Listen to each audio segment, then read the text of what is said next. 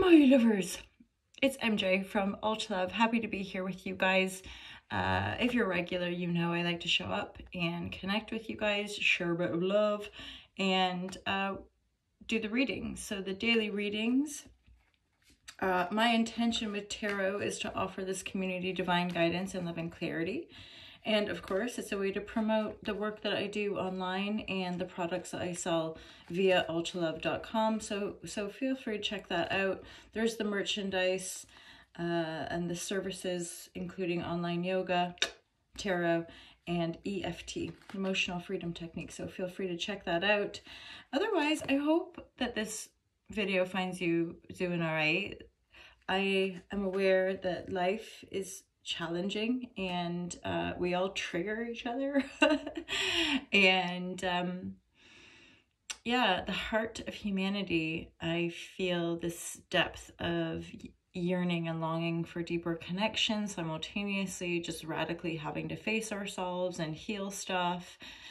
And yeah, I think we're all in this sort of karmic stew, and at the same time endeavoring to hold and pull one another up. Certainly the people that we're in alignment with, and the people who genuinely care and have compassion for themselves, for one another, and ultimately are doing that conscious reflective work. And that requires us to be fully 100% responsible for our own bodies, our own nervous systems, and to not be perpetually in these blame cycles where we're blaming other people for triggering us, rather than honoring and looking at our triggers, because it's really deep work. And typically my observation is that as a culture, as a people, and that old paradigm is very much blame and attack, and yeah, blaming other people for how we're feeling, rather than looking at those triggers and being able to work with them to transform our own patterns.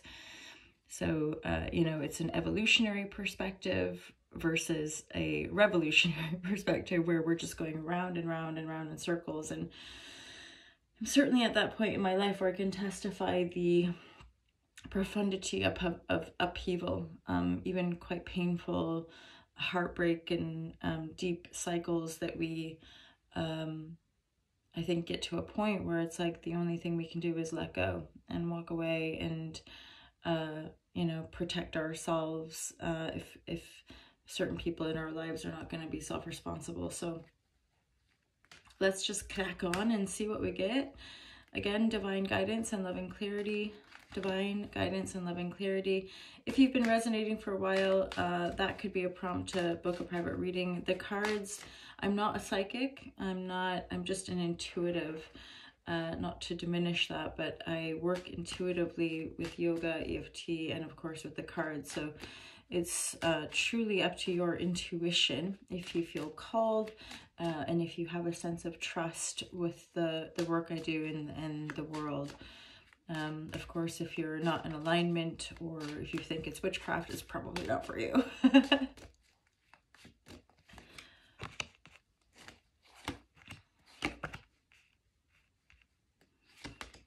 Okay, so this is looking like a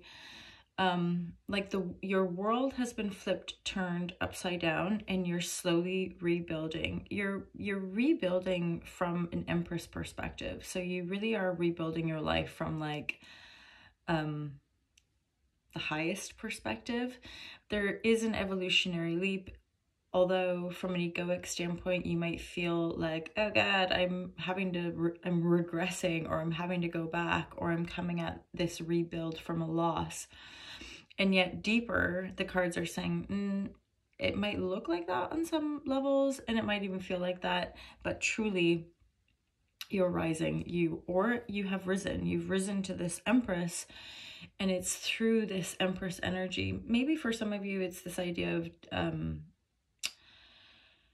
honoring and or being in touch with your femininity, you know, like allowing yourself to feel and heal. And that process, that alchemical process, that creative process from within yourself is really giving you the energy, the impetus, and the grounded energy to move forward, right? With actionable steps although it's slow moving, it is grounded, and it's positive all in all. There's this King of Pentacles in the reverse. This sort of feels like if somebody from your past is wanting to return, it might not be in your best interest to go there. Yeah, there's a little bit of a mismatch in the energies. It's like you're really upstanding and in the upright, and this counterpart position is not. So if you are dealing with an earth sign King of Pentacles, again, do what you like with the genders, but an earth sign, Taurus, Capricorn, or Virgo, it might be just to like hold your own, you know? And yeah, I do. This person might be wanting to come back because you've got a decision to make.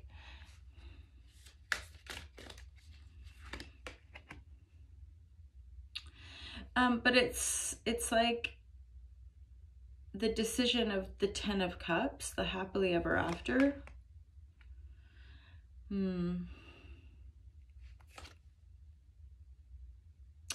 Interesting. I get a read here that like both of you have gone through something quite profound around your worlds being turned upside down. The Judgment is reigning supreme. It's like you can choose yourself, or you can choose the illusion of the Ten of Cups with this King of Pentacles. Ace of Wands.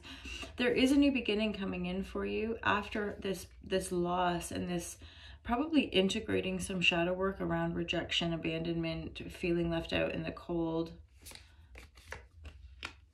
Yeah.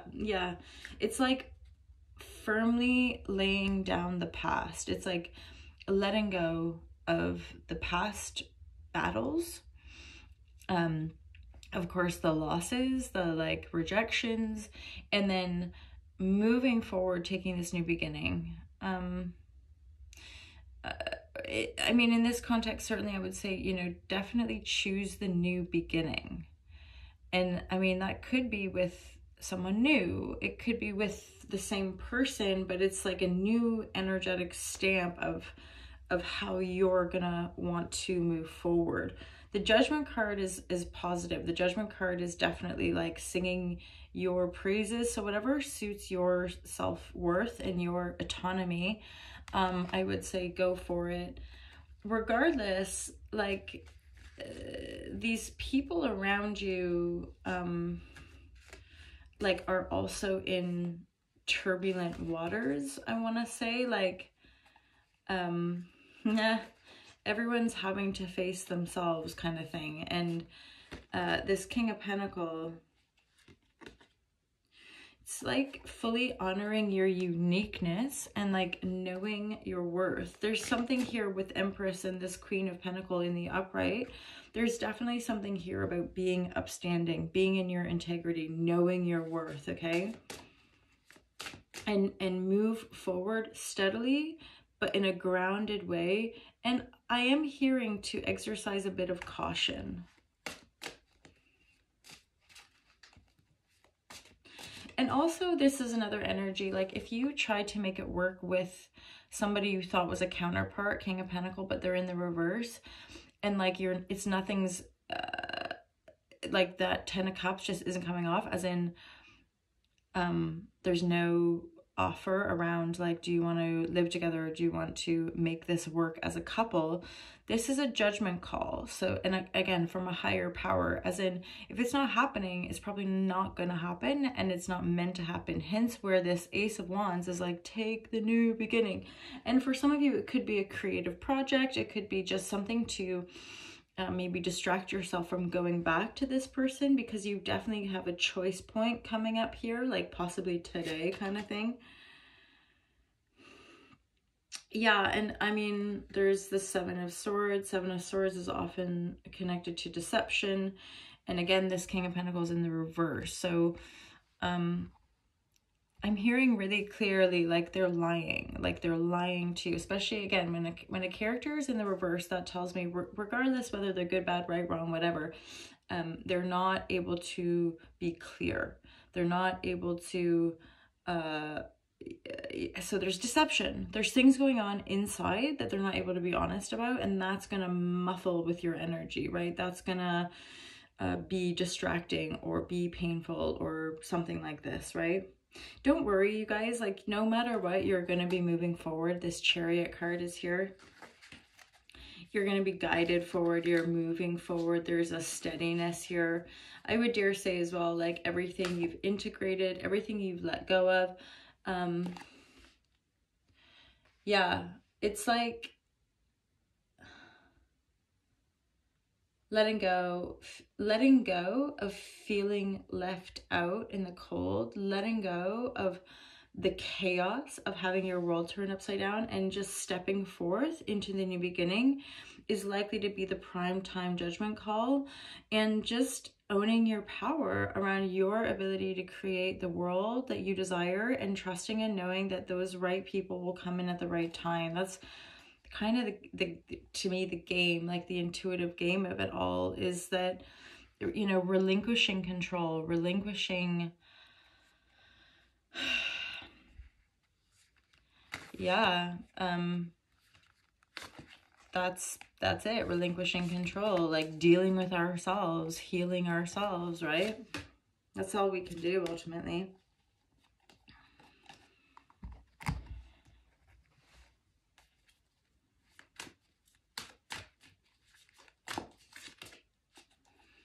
Yeah, it's like letting go of the fight.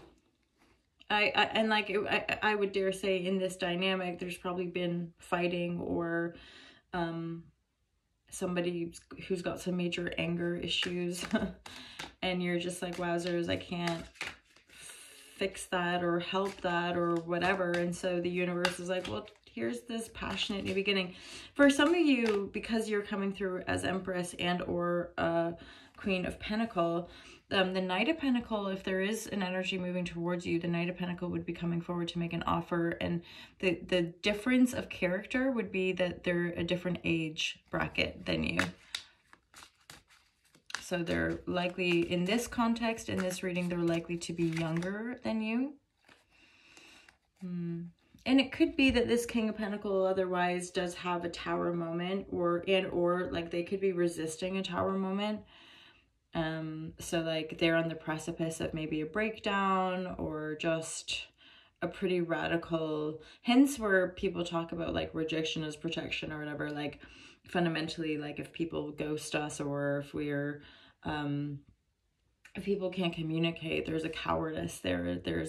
And I know people project that onto me as well, and yet typically I'm consciously choosing as well, you know. And or with social media instantaneous, we have to accept that, and sometimes apologize for lack of communication, but accept that, you know, we can't be always in touch all the time, and yet we can get in touch and then apologize if, you know, there was feelings hurt and stuff. But, and again, regarding